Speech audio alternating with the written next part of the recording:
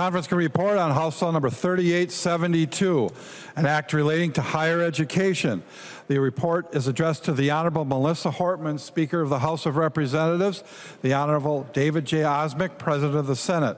We, the undersigned conferees for House Bill number 3872, report that we've agreed upon the items in dispute and recommend it as follows.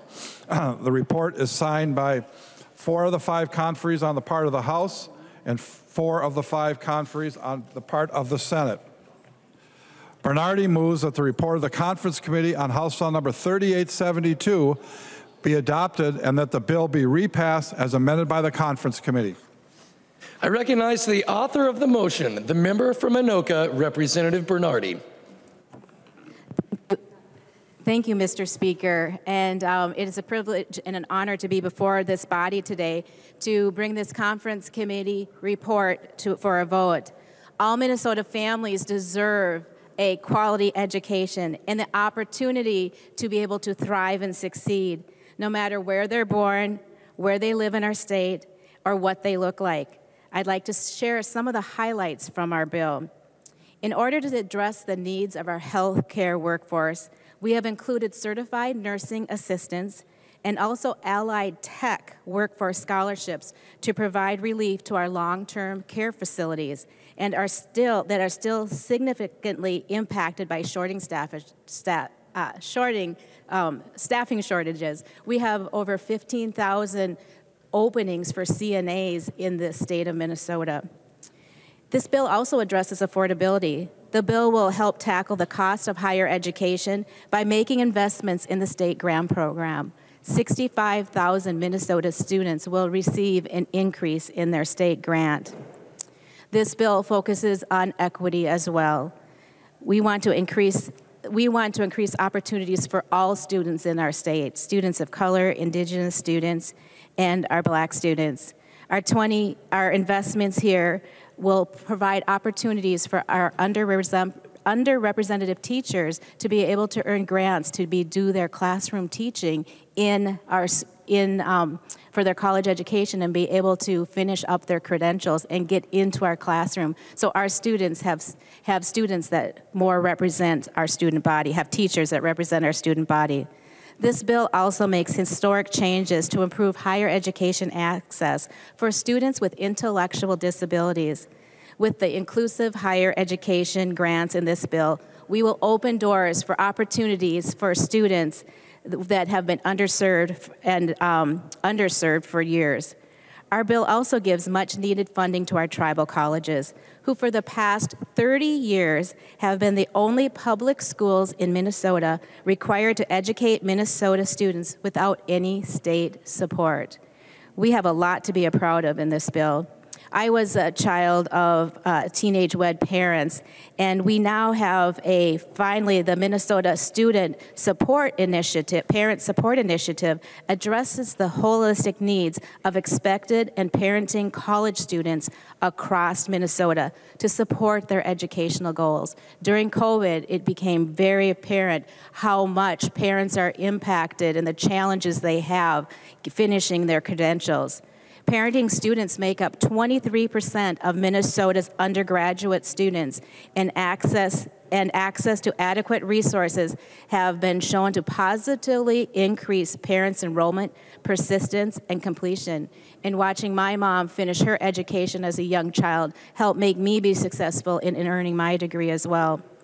Our higher education budget is student-centered with lots of good provisions that will deliver critical support to our students now while delivering a brighter, equitable, and prosperous future for Minnesota students, their families, and Minnesota's economy.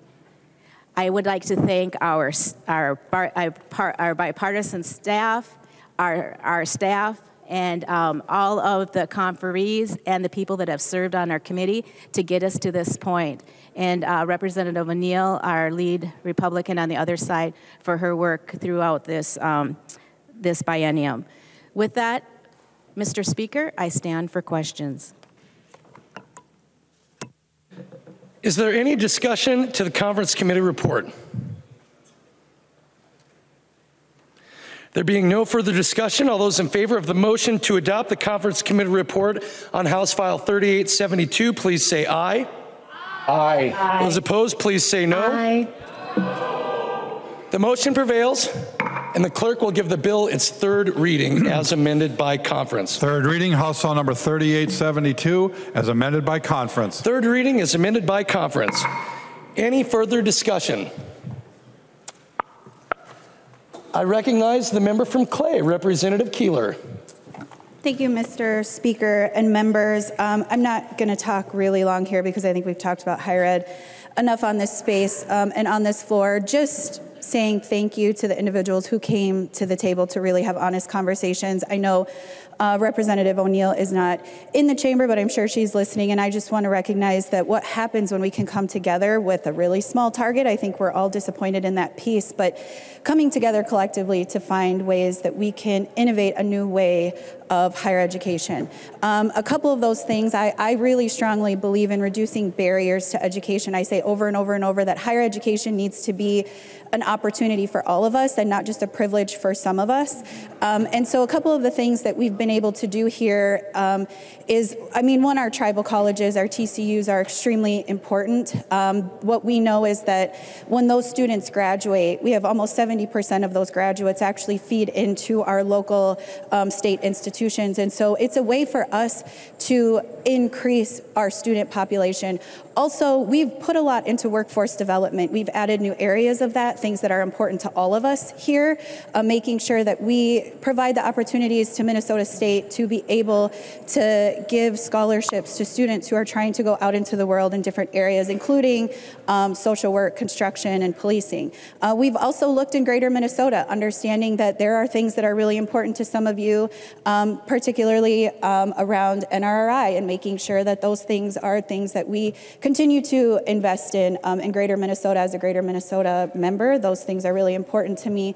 And then also supporting our students with intellectual disabilities. We talk a lot about access and barriers, and I just think we need to make sure that every single student in Minnesota who wants access to higher education institutions or higher education opportunities should have that. And I am so proud of the work that we did collectively to be able to say to our students and our next generations that we care about you, we see you, and we're actively working the best that we can to reduce the barriers to education for all of you. I encourage you all to vote green. Thank you. I recognize the member from Anoka, Representative West. Thank you, Mr. Speaker. And with this bill, this is just government drunk with taxpayer dollars. We already passed a budget, and this is a sprinkling. It's only about $20 million, which is peanuts to us, but these institutions have already received millions and millions and millions and millions and millions of dollars in federal funds.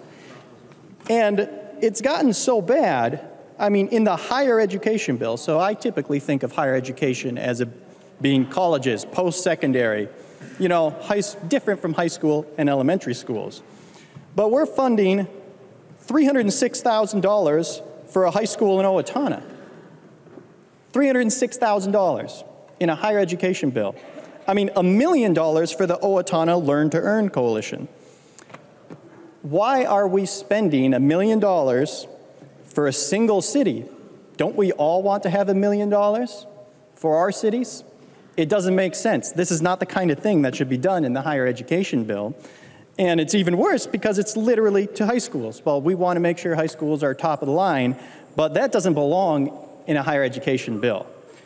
Now, I'm pretty certain this wasn't the chair's provision, but this is not how it should be done. This bill is just more wasteful spending. We have a budget already. We don't need to do it, and I would encourage members to vote no. Thank you, Mr. Chair. I recognize the member from Hennepin, Representative Cleavorn. Thank you, Mr. Speaker. I would just like to say thank you to Chair Bernardi for working very hard to make sure that our student voices were uplifted in this process and to make sure that every member of the conference committee was heard as we were debating this bill. She's very, she takes the approach of listening first, building that consensus and then making sure that the bill will work for all of us. So thank you, Chair Bernardi, and I know that this is an important topic for you. Peanuts to us. There's not $1 that we spend in this body that should ever be classified as peanuts. People work hard to pay their taxes, and we should honor the fact that their work has gone into the investments we make in our state. And so I want to uplift the hard work that our families do every day to make our state run. The investments that we're making in our institutions this year are incredibly small. We have been underfunding, systemically underfunding our higher education institutions across this state for decades. We are not upholding the promises that we made to our families and to our students in our own statutes. So to say that this bill is anything wasteful is to not acknowledge our part in the rising cost of tuition in this state. So I want to say to the students who are paying that high tuition today, I'm sorry for that. And I will pledge to you to continue to work for as long as I'm in the legislature to bring down that cost for you and to make sure that this body and the House of Representatives and the Senate work collectively for your good and your future. With that, Mr. Speaker, I urge everyone to vote green for this bill. Thank you. I recognize the member from Dakota, Representative Garofalo.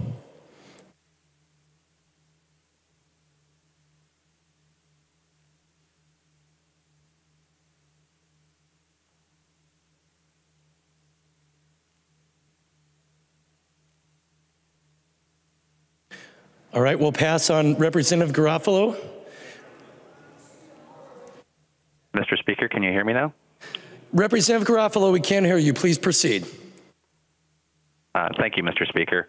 Mr. Speaker and members, thank you, Representative Bernardi, for the work that you put in on this bill, as well as the work you've done on previous bills, and thank you for your service to our state. Members, I'll be voting no on the bill today, and I'd like to highlight a couple of reasons why that is the case. Number one, it's important to remember that we already have a funded budget for the next 2 years. Just because there's money available on the bottom line does not mean we have to spend it, and this is another example of that. This bill includes $20 million for the current fiscal year, as well as over $25 million, I believe $26 million in the tails. Members, we give higher education institutions in this state billions of dollars. And what we are being told is that in order to fund additional priorities, in order to have additional services provided to our students and to lower their tuition payments, there isn't one penny in higher education waste right now. There isn't one single dollar that can be cut or efficiencies can be granted in order to provide that. Mr. Speaker and members, that's clearly not the case. There are efficiencies to be gained. There is too much spending taking place in the state of Minnesota. This is the first in a series of bills of where we're going to see that a big government that is spending too much money is demanding more money, and we shouldn't be surprised by that. Despite the billions of dollars that came into our state in federal COVID assistance, we're seeing a government that is now feeding on itself. Mr. Speaker and members, there's no reason to be voting for this bill. Again, Minnesota government has plenty of money. We should be focusing on tax relief and lowering the cost of government, not by spending more money. Mr. Speaker and members, I would urge members to vote no. Thank you. I recognize the member from Dakota, Representative Koznick. Thank you, Mr. Speaker. Members, you know, we have a fully funded state budget, and there's no need for Democrats to be forcing millions of new spending for higher ed, on top of the billions that the higher ed systems have already received in our last budget we passed. And Mr. Speaker, I'm wondering if the chair, Bernardi, would yield. She will yield, Representative Koznick. Thank you, Chair Bernardi. I appreciated being on the committee with you. And we talked a lot about freezing tuition or helping students afford college. It was recently reported that the U of M, University of Minnesota, Those students will be facing a tuition increase of 3.5%. And at the MnSCU systems, it's likely facing about another 3.5% on that system as well. Even the bill that was first presented by the House Democrats, there was, can you share with the body what tuition freeze efforts were made for the University of Minnesota and MnSCU system? I recognize the member from Anoka, Representative Bernardi. Thank you, Mr. Speaker. Thank you for that question. And what I want to share with you is that we didn't have that tuition freeze that you're talking about. We made tuition free for students attending two-year colleges and two-year colleges and technical schools. So tuition was free for those students. That's what was in our bill. Representative Koznick. Thank you, members. What we heard was the priorities were not for all students to be able to afford a higher education. Initially, it was for select students, and to the taxpayers of Minnesota and the students, thousands of students that are all struggling to get good grades, educate themselves, provide for a better lot in life for themselves and a better future. Some of them didn't care, or the Democrats didn't care about them, and this bill does nothing to hold tuition in line. And so I'd like to apologize to the students at the University of Minnesota that are going to be facing a 3.5% increase, and to their families and parents, and same with all the other students at the U of M systems that will be facing a 3.5% increase, and never was it a consideration to help freeze tuition at these systems even before budget agreements. And so we have misplaced priorities on what we're doing in our higher ed system. Minnesota did receive more than $80 billion in funding from the federal government in COVID relief funding, much to the governments and to school districts and other institutions mentioned in the higher ed.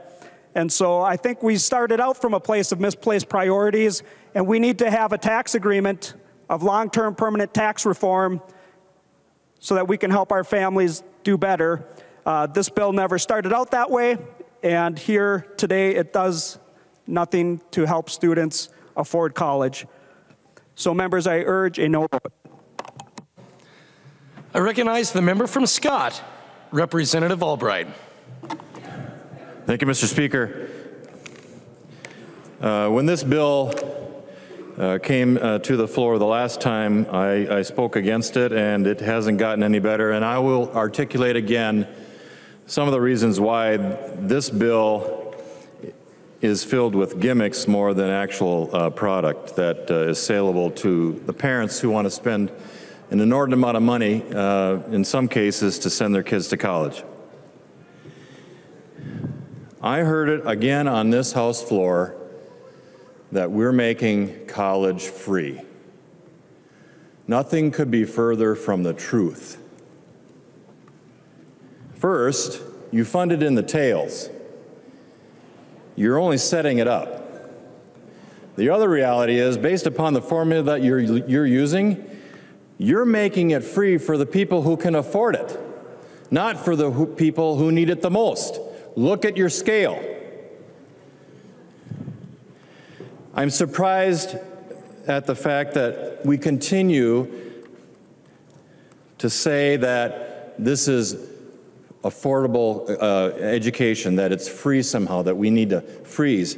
I was speaking with someone this morning who now says that the cost of attendance at our largest institution in this state will go up by over 10% for those enrolling in the fall. 10%.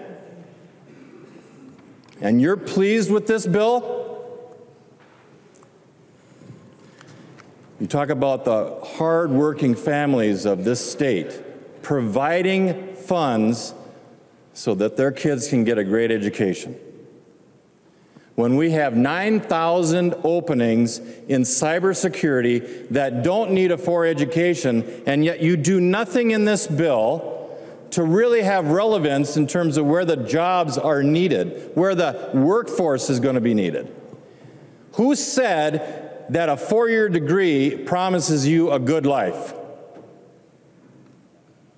No one. If you talk to any nameplate organization, it's about experiences. It's about the ability to think critically in a group setting or on your own and solve problems, not have a nameplate four-year degree. We're still dealing in this state with bricks and mortar institutions that's the only way that you're going to get a good life. Good grief. I've sat on this higher education committee off and on over my tenure in the legislature, and I can honestly say this is a disappointment. When you take a look at the people that are coming out of high school and they have to have remedial education at the college level just to pass what they think is going to get them a good life.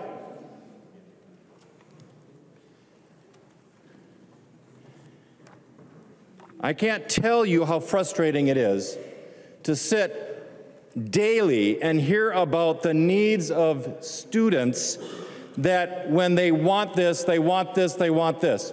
We are coddling these kids. College is hard. It is not a right.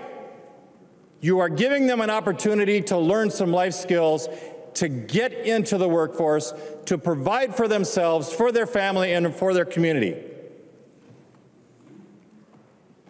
And what do we do in this bill? We're trying to make it a little easier for them to get a college education. The wrong way. It used to be when my grandfather looked at college, it was a hard journey. Not everybody was right to go to college. Nowadays, it's like if you don't go to college, you don't got a life. Where have we gone wrong?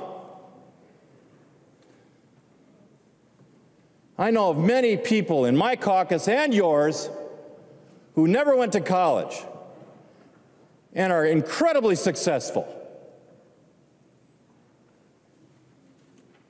have provided incredible philanthropic revenue and resources to their communities and to this state. And yet here we are coddling our higher education institutions. When are we going to wake up? You give them more money, and what do? They raise tuition. They build more buildings. They want more and more and more. And yet, what do? Well, we got to have a new program because we're not addressing this, or we're not taking care of that, or by golly, we need to make sure that they're taken care of.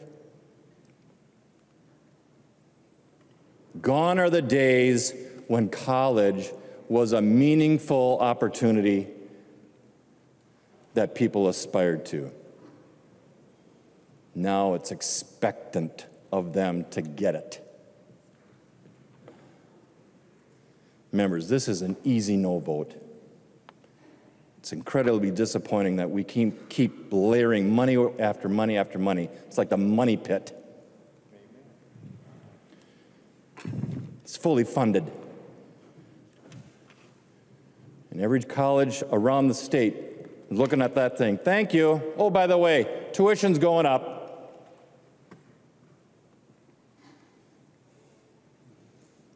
It's very, very disappointing.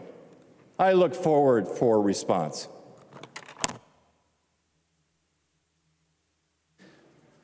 I recognize the member from Chisago, Representative New Brindley. Thank you, Mr. Speaker. There are clearly a lot of strong feelings about this bill.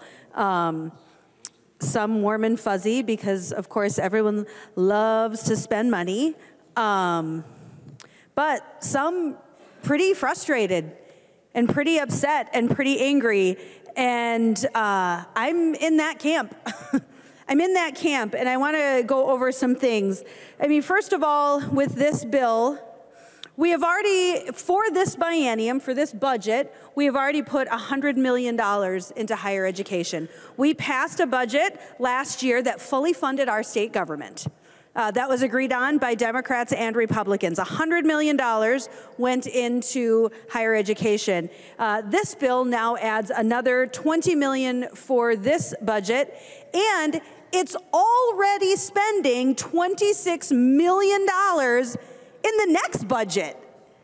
Half the members in this chamber are not even going to be here to write the next budget, but they are already telling us what we have to spend. That's what this bill is doing today. And let's not forget that this $46 million is, again, on top of the money that we already spent. So I want to go through some numbers with you so you know what we're doing here. I'm sure you've all heard we've got a global budget agreement that includes $4 billion in spending, $4 billion in tax relief, and $4 billion on the bottom line. This money, this $46 million, comes out of that $4 billion in spending bucket. That's where that's coming from. But let's go into that a little bit. That $4 billion in spending, again, is on top of the budget that we already passed last year to fully fund state government. This is on top of that.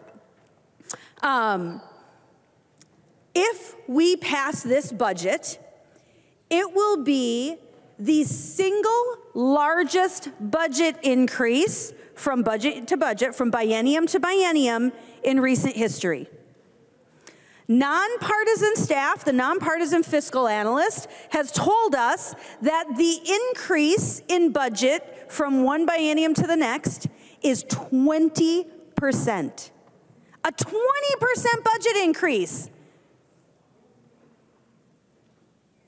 A 20% budget increase. That is what we are deciding to do as lawmakers, to grow government instead of growing family budgets when they are dealing with this Biden-Walz economy and inflation. When they're going to pay $4.50 for a gallon of gas this summer, we are increasing state government by 20% instead of putting that money in their pockets so they can pay to feed their families. That's what this $46 million actually does. And now we've heard a lot of people say, well, but that's not really fair because, you know, in recent history, we also haven't had a pandemic, and so they need more money. Okay, well, that's fair. The pandemic changed things, didn't it? The pandemic also put $80 billion, that number doesn't even sound real. It literally sounds like a fake number.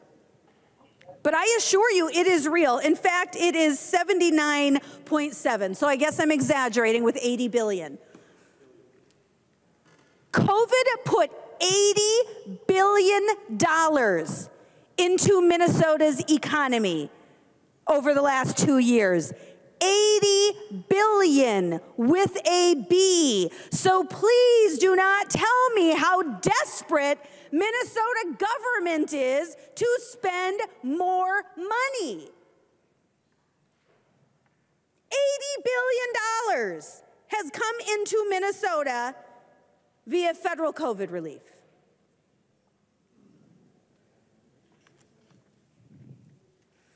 Interestingly, some numbers have been floating out about the potential tax bill. This is supposed to be our $4 billion in tax relief. And some numbers have been floating around. There's several things included. Some is actual tax relief, but when we calculated the numbers, it looked like about a third, but we've actually been told it's about 40% of the tax bill is actually more spending. This is not a $4 billion in spending, $4 billion in tax relief, $4 billion on the bottom line. That's not what this is. This is actually closer to $5.5, $6 billion in spending to $2.5 billion in tax relief. That's what this global budget actually is. And let's even back out. Like I said, our nonpartisan fiscal analyst gave us the number of 20%. That's what this is, a 20% increase over the last biennium. Even if we back out the tax relief, because I think that's fair, backing out the tax relief, let's not include that as spending. Well, that puts us at 17%. The last time Democrats had total control of state government, they increased the budget by 12.5 or 12.2, I think it is, 12.2%. Now we're going to do it by 17%? I don't, you know what? We all, let's be honest, we all as legislators have our pet things. There's things that we really care about, things that really drive us in being here in this chamber.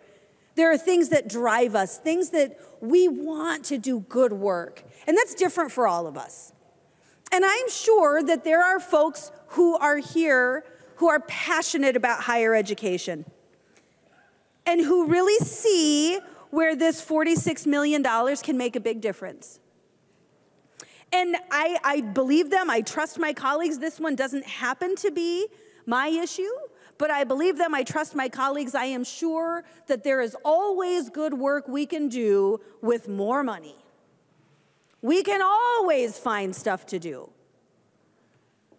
That doesn't mean we have to do it, and it certainly doesn't mean that we should do it.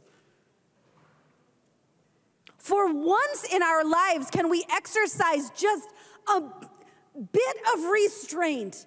Can we acknowledge that we already increased the state budget from the last biennium to this one by almost 10%? We already did that. We already increased our budget by almost 10%. And now we're going to blow that out of the water. And for what? So you can feel good about your pet project? So you can feel good about your pet thing?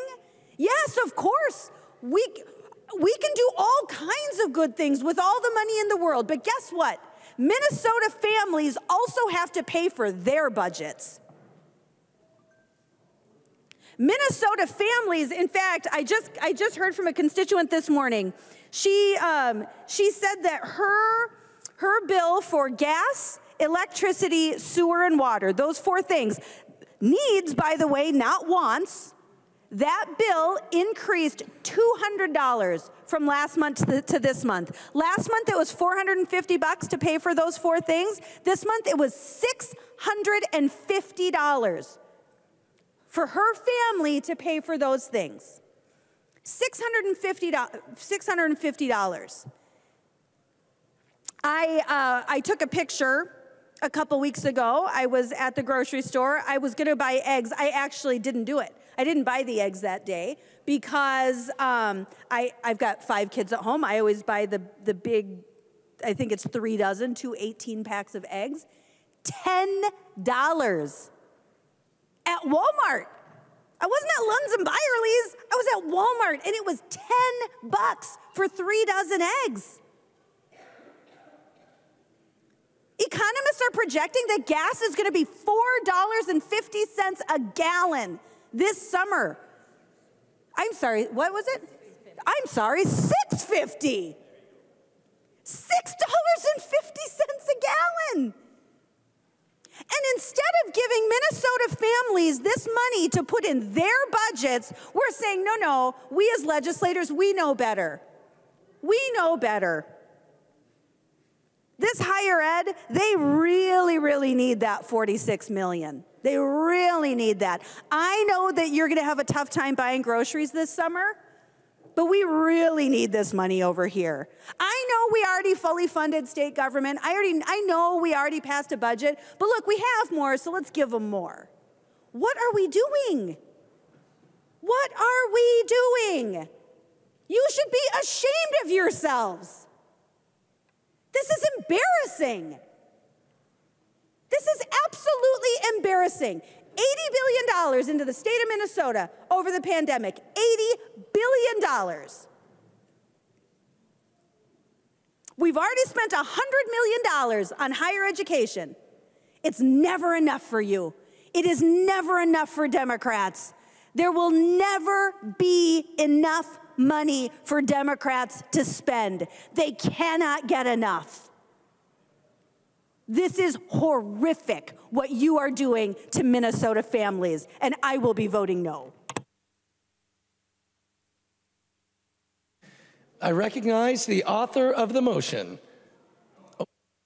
I recognize the member from Stearns, Representative O'Driscoll. Thank you, Mr. Speaker. I want to talk a little bit about some projects I've been working on in central Minnesota for a number of years, along with some of my other colleagues in the area. And we have a worker shortage in central Minnesota, and you probably have a worker shortage in your community as well. And that worker shortage is in the trades industry. I oftentimes will tell people about the experience that I had on a 4th of July weekend where my water heater went out and I tried to find someone to replace it. And just a word to the wise, when they say 24 hours a day, 7 days a week, 365 days a year, that's, if if you don't have a big problem, they won't be planning on coming out. Why? Because they don't have enough folks to be able to come out and to help. They're just short of staff. And the construction industry in the St. Cloud area where I'm from is just screaming for plumbers and electricians and screaming for more people in the trades industry. Now in St. Cloud, we're fortunate enough to have 2 different schools, post-secondary, that the state of Minnesota funds. One of those is the two-year Tech Community College. The second is St. Cloud State University. One is thriving and busting at the seams, and that's the Tech College. They are unable to have space. But 4 or 5 miles down the road, literally down the road, at St. Cloud State, they're losing students and they have excess capacity there in buildings and facilities. If we want to help students and if we want to help folks, it would seem to me to make sense that in the same community, 4 miles apart, that we would try to repurpose some of that space that's at St. Cloud State University for trade training. They're only 4 miles apart. Geographically 4 miles apart. Plenty of parking, plenty of capacity. Put some money in to help with those. If you haven't already experienced it yourself with having to replace a water softener, a water heater, a furnace, get your car repaired, get some work done on things, with the trades that pay darn good wages these days, you're going to find that you're on a waiting list to get those services. And in speaking to parents in my district, at graduation parties and talking to students, which we're all going to be a part of coming up shortly here, I'm going to talk to some students in my district where I've been invited to the grad party, and they're going to say, I'm going to college. What are you going to major in? Oh, I'm not sure yet. Why are you going to college? Well, my brother and my sister went there. My friends are going to college, and I just feel like that's the thing I need to do. So they go to a 4-year college, finish out their freshman year, and then by Thanksgiving of their sophomore year, they come home with a big surprise for parents. Yeah, I'm leaving school. I'm quitting. Now they've got $30,000 of student loan debt that they've got to deal with. And you know what they end up doing? They end up going to that trade school. They end up going to that community college. And they find a skill. And now, not only do they have to pay for that schooling, they're on the hook for student loans for their first experience. Wouldn't it make sense, since we know we have a worker shortage, we know we're going to need to backfill all of these trade areas, to do something within the higher education bill to help multiple problems get solved. And oh, by the way, St. Cloud's located in the central part of the state. So it's not a large drive for anyone in the state of Minnesota who wants to go to school there to get those skills. Again, they are screaming for help. We talk about why prices are the way they are. Part of this is a labor shortage. Some of it's also going to be supply chain. But even if we fix the supply chain and there aren't people to do masonry work, do electric work, do plumbing work, do all those other specialized areas.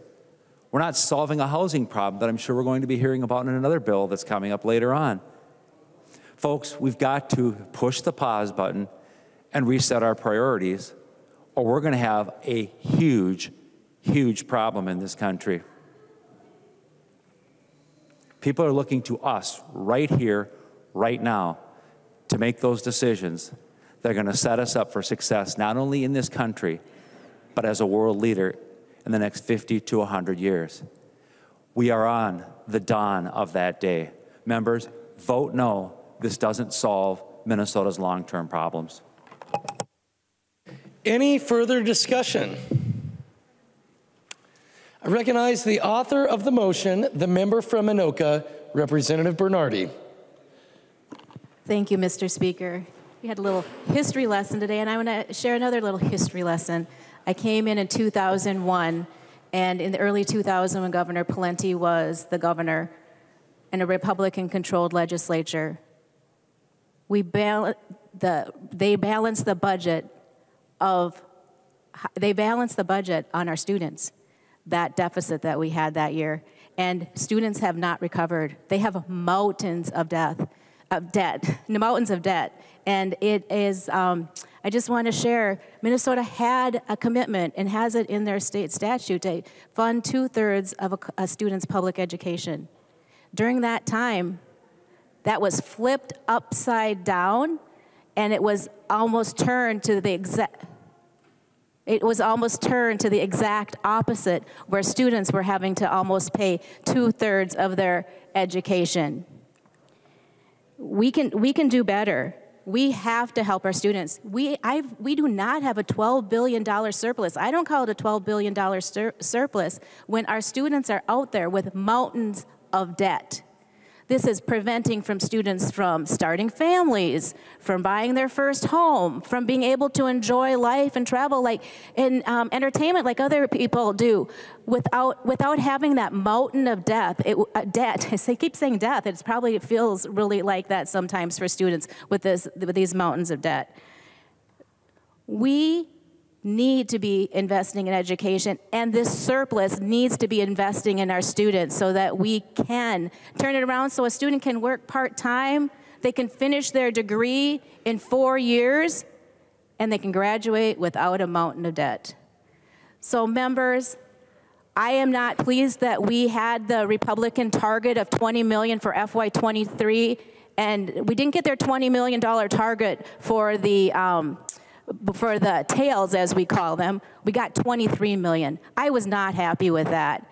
We need to be investing in our students, bringing down the costs of education and supporting our students, and using what that so-called surplus that was balanced on the backs of students back in the Republican-controlled time in the early 2000s. We need to turn that upside down and again invest 2/3 of a student's education, the state support for a student's education, and allow them to go to school, earn their credentials, and be able to thrive and have opportunity for them and their families. Thank you, members. I encourage a yes vote. There being no further discussion, the clerk will take the roll.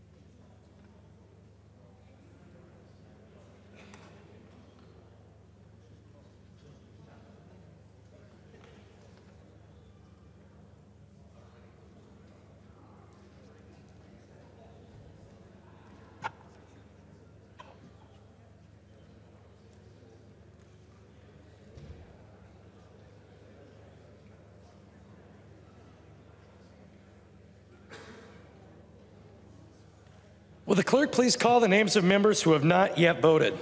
Bonner. Bonner, aye. Bonner, aye. Barr. Barr, no. Barr, no. Becker, Finn. Becker, Finn, aye. Becker, Finn, aye. Bow. Bow, no. Bow, no. Bolden. Bolden, aye. Bolden, aye. Davney. Davney. Hamilton. Hamilton, no. Hamilton, no. Houseman. Houseman, aye. Houseman, aye. Hollins. Hollins, aye. Hornstein. Hornstein, aye. Hornstein, aye. Lissegard. Aye. Lissegard, aye. Lucero. Lucero, no. We got to make sure that. Lucero, no. Mariani. Mariani, aye. Mariani, aye. Mason. Mason, aye. Mason, aye. Sandell. Sandell, aye. Thompson. Thompson, aye. Thompson, aye. Davney. Davney. The clerk will close the roll.